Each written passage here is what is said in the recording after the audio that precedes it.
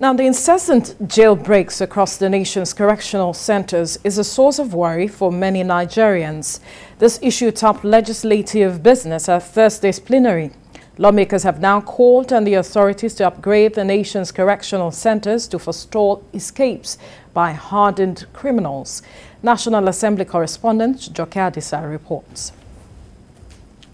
In this year alone, Nigeria has had 3 major jailbreaks with the attendant loss of lives and destruction of property.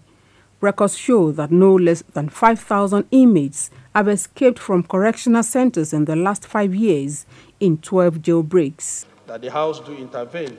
The legislators are now calling for more formidable steps in stemming the tide of prison attacks, including an upgrade of correctional centers. Godaji Kazaure is the mover of the motion, seeking the procurement of more sophisticated weapons for the correctional centers. We upgrade to give them general purpose machine gun, that anybody came to break the jail will be fired from the distance, so that you will not come across the place.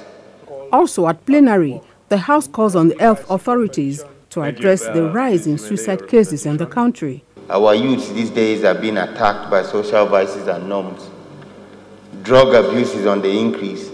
Depression is a very silent killer that is eroding the fabric of our entire nation. The recent gas explosion in Lagos State also received the attention of the legislators as they sought relief materials for the victims. There is a need to urge National Emergency Management Authority and other agencies meant to handle the emergency in Lagos State to act as a state by providing materials, support to the victim of the gas explosion in Mushin.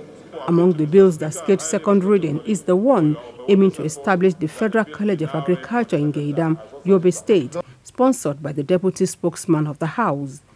Advantages of the bills are to develop and offer academic professional programs leading to the award of certificates, ordinary national diplomas, high national diplomas, which emphasizes planning, adaptive technical maintenance, developmental and productive skills in agriculture, and to contribute scientific transformation of agriculture in Nigeria.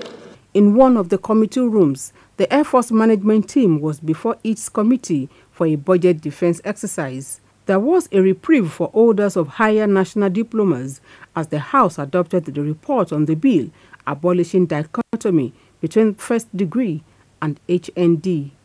Joke Adisa, TVC News, Abuja.